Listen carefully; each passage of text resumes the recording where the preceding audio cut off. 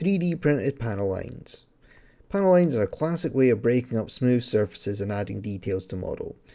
In this tutorial, I'm just going to go through and show you how we create panel lines in Fusion 360. This is aimed mainly at gunpla, but it works for pretty much any other scale model or model you wish to make in Fusion 360.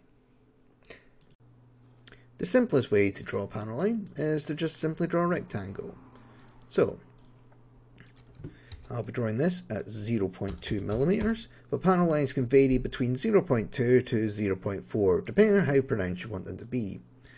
Now we've got our rectangle, we just extrude this down by 0.2. And that's it. Simplest method. But it doesn't always work. It only really works on flat surfaces that you can draw on.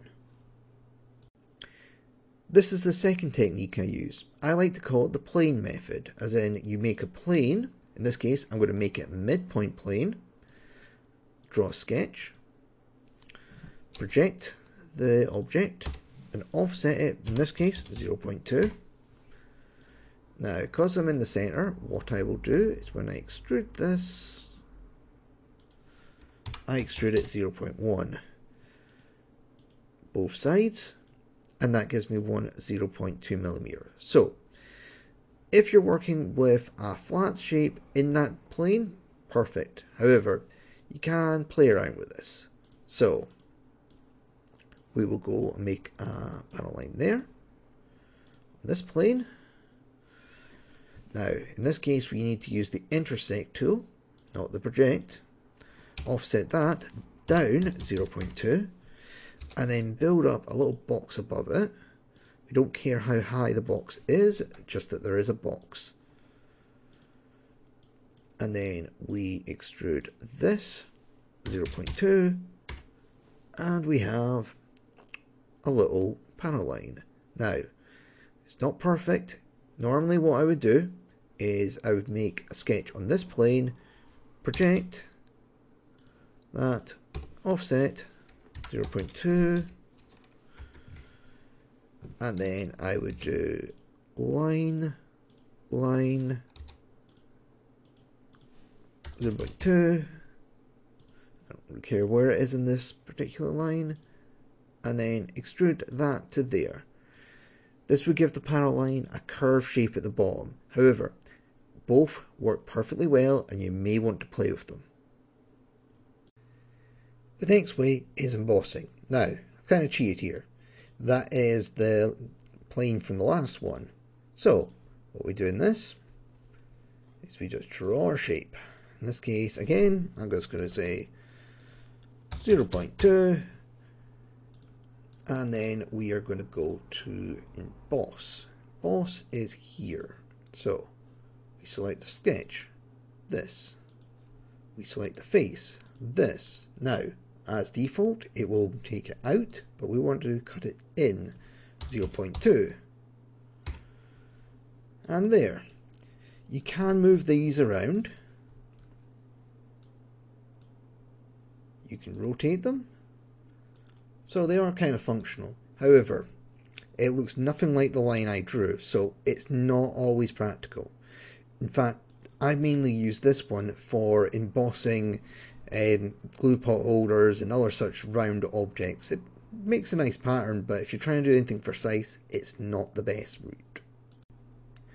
The next technique is called sweep. So, sweeps need a bit of setup, but they are useful for awkward shapes. So let's take an angle of that and we'll go random. We'll just do there, that'll do.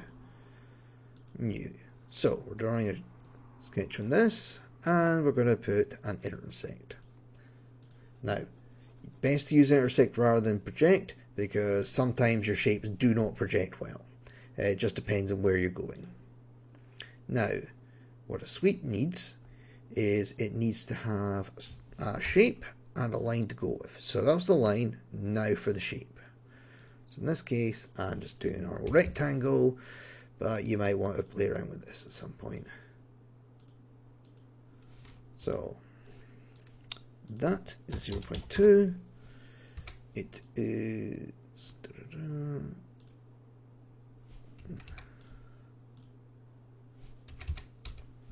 Right, that line would help. And then we go 0.2. Actually, no, this bit's 0.1. There to there is 0.2. We don't care how much is above that, and sometimes it does help to have a bit extra.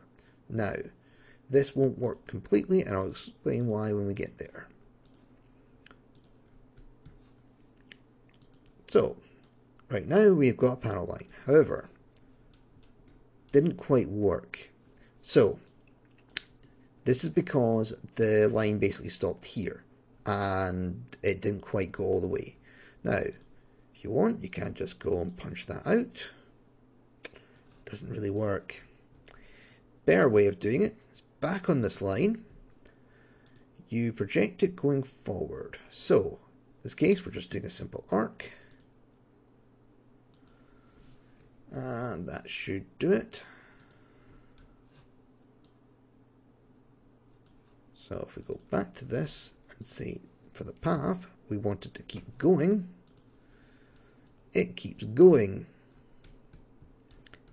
So, as I said, best used on curved or random shapes, and you'll get a straight panel line. You can be fancy with these, and you can make them turn and do all sorts. It does require a lot of construction lines, a lot of planes, but you can do it, and I've done it before. So that is the most powerful one for panel lines. The final method is loft. Now, loft connects two shapes together over different planes. So, in this case, we've got a rather random shape that we've got some panel lines on. Both panel lines are just better, but they don't connect well. You can't just draw a line across here, it's a bit difficult to sweep. So, what are we going to do? We're going to use a loft. So, as I said, it needs two shapes. So, just for simplicity's sake, we go with that, that. See, it is 0.2 millimeters as always. Now, round to the other side.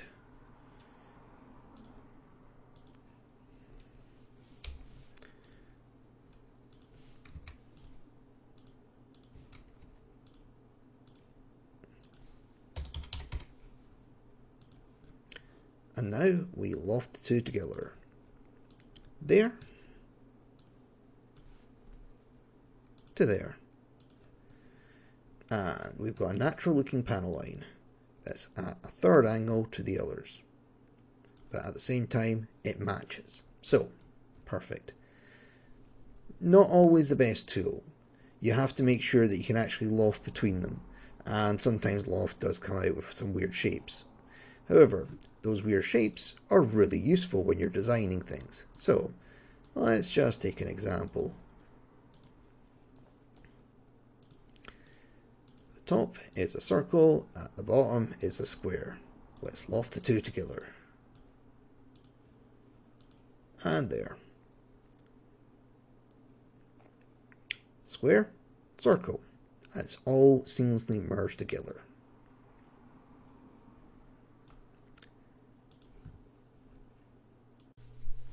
Where and why to use panel lines is a bit subjective, and I'll cover it in another video. For now, thank you for watching, and if you've got another way of making panel lines, let me know in the comments below.